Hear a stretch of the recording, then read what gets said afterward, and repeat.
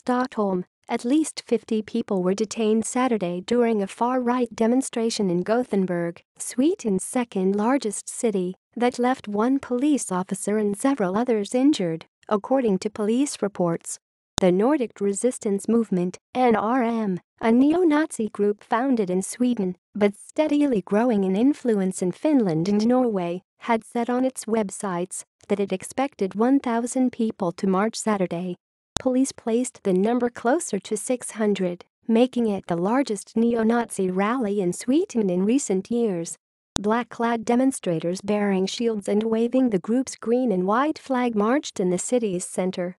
NMR is known for its openly anti-Semitic stance, and the group had originally sought to pass by a downtown synagogue to coincide with Yom Kippur, the Jewish holy day.